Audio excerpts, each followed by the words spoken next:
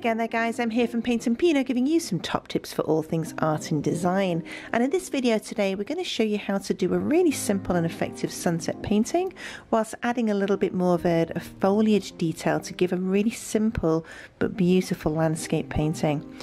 I want to thank everyone for watching the daily video series that I've recently been doing. It was pretty tough going, I'll be honest, trying to upload a video every single day.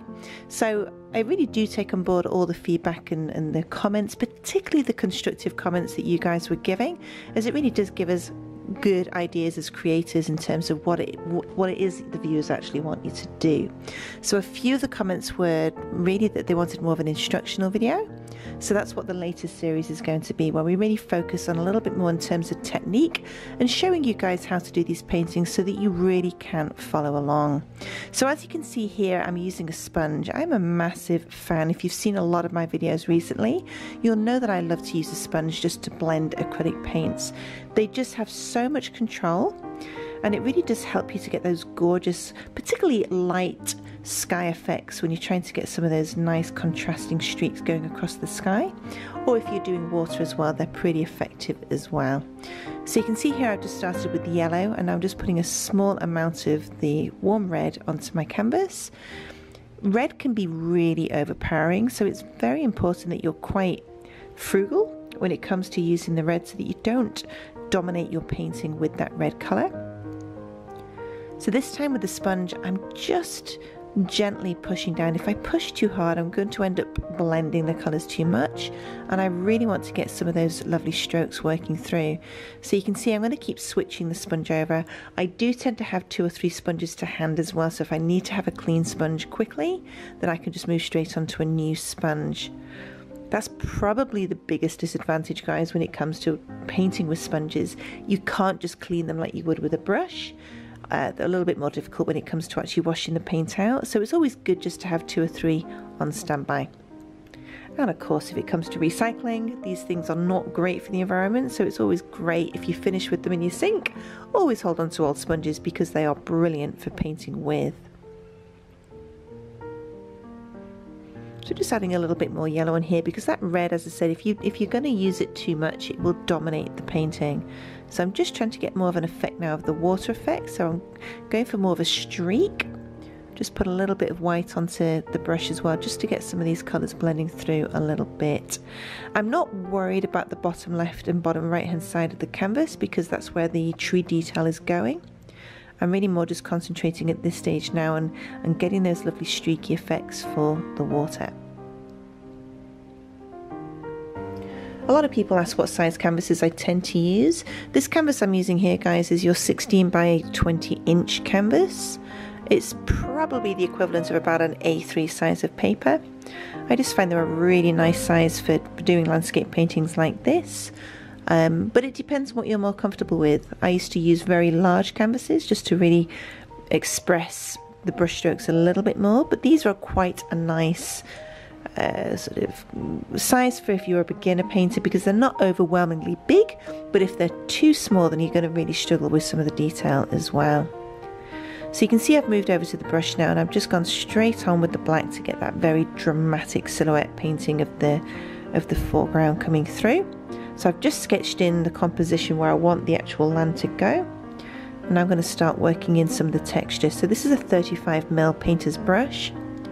These are brilliant when it comes to doing bushes or trees, a little bit like you would with a fan brush, but they just enable you to work a little bit more quickly. But you get a lovely textural quality if you're dabbing the brush down, almost just suggesting some of those nice forest trees in the background.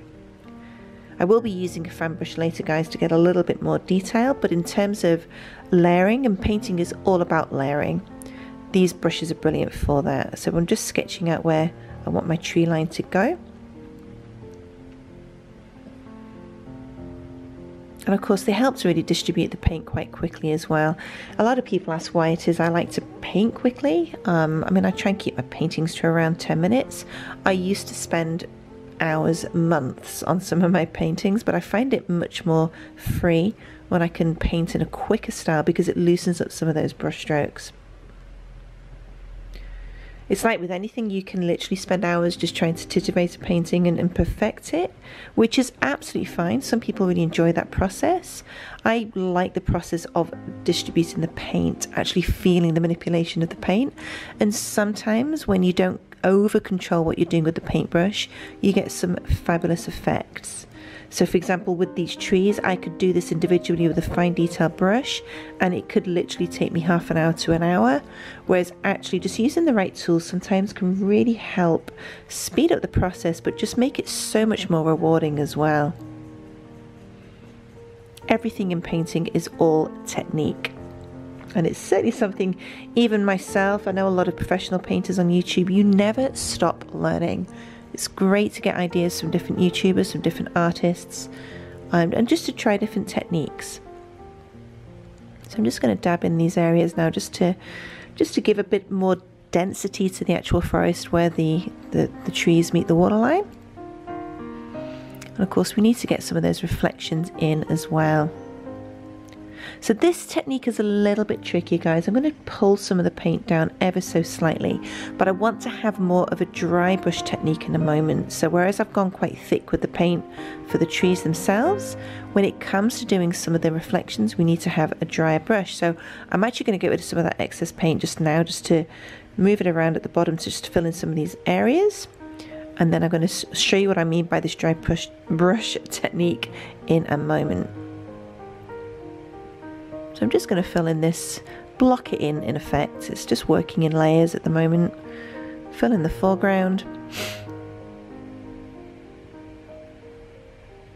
This is what you would call a flat paint. You don't want any texture in terms of colour. I've just gone for the sheer silhouette just because it makes that gorgeous sunset colour really stand out.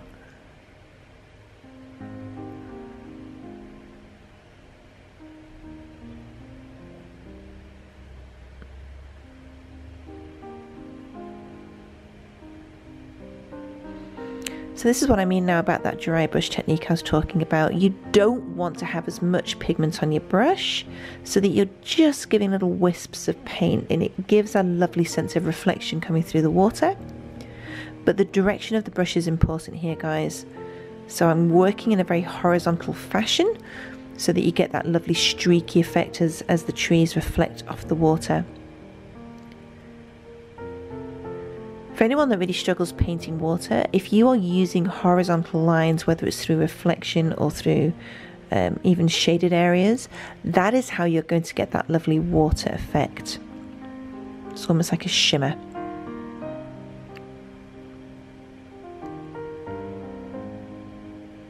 And the great thing as well with using these larger, so this is a 10mm brush that I'm using, but again it's a painter's brush. What I mean by the painter's brush is literally a decorator's brush. They are brilliant for doing these type of effects. So you can actually do several brush strokes in one.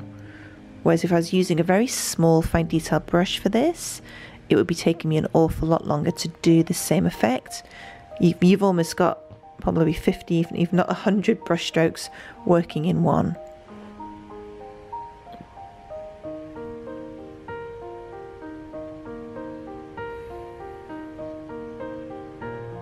Now I've just moved on to a flat head brush. This is really going to help us now with some of those reflection lines. So again, still working in a horizontal manner to try and give that sense of water reflection. And just working quite thickly with the titanium white here to really give a nice, strong, dynamic colour. A lot of people struggle trying to get these really vivid colours. If you're using water on your brush, guys, you're going to lose the opacity of the paint. So I always have tissues to hand so that I can keep my brushes nice and dry, so that I've got a lot more control over the use of paint that I'm using. If you are struggling with, if your paint starts to dry out, you want to use a floating medium rather than water, because that's really going to keep that quality of acrylic paint. So if I had used water for this section here, that white would not stand out against the background. And you really want to give a nice sharp dynamic contrast to show where the light is reflecting on the water.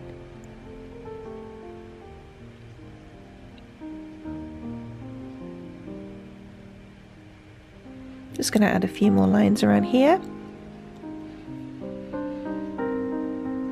You want to be careful that you don't go too thick and chunky with the lines as well, because that's when it really loses that realistic quality.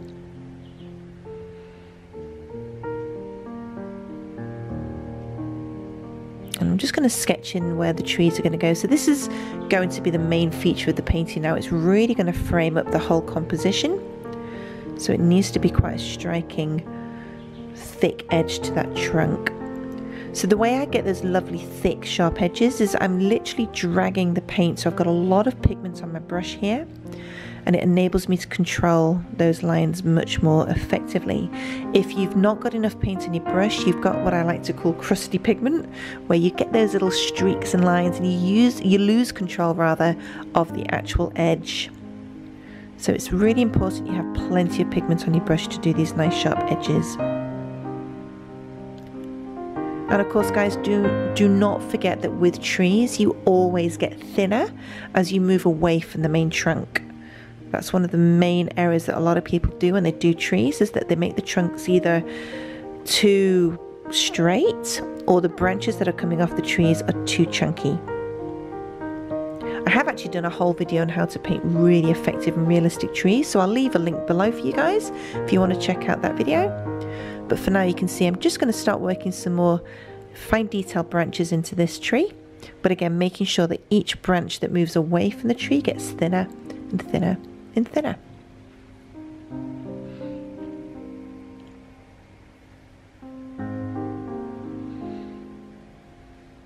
You really want to try as well to get movement going on in the branches. It's very easy to do sort of patterned lines.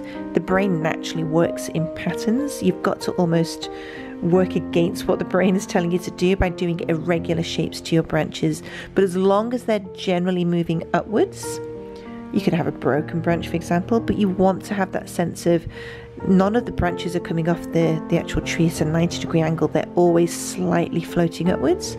That just gives a much more realistic effect to your tree. So just finishing off here with some really very thin lines. So again, you've got to have plenty of pigment on your brush to help really control those lines.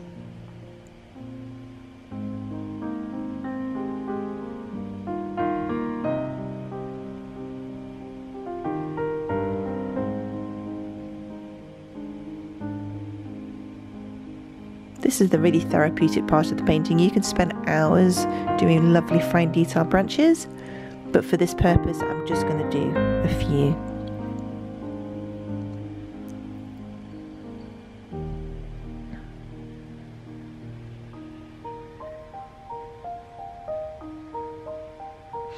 Just put a little couple over this side here too, just to even out the painting. The other technique you can do as well is you can just dab the paint very subtly. If you're not great at doing very thin lines, just give a suggestion of where those branches are going. And of course you can always hide any errors with some leaves on there. So like I said earlier, I was just going to finish off these trees with the fan brush just to add a little bit more height, a little bit more accuracy to those tops of trees as well. Fan brushes are amazing for painting trees with because they just give you such a realistic foliage effect. Just giving some hints of where those tree tops are going.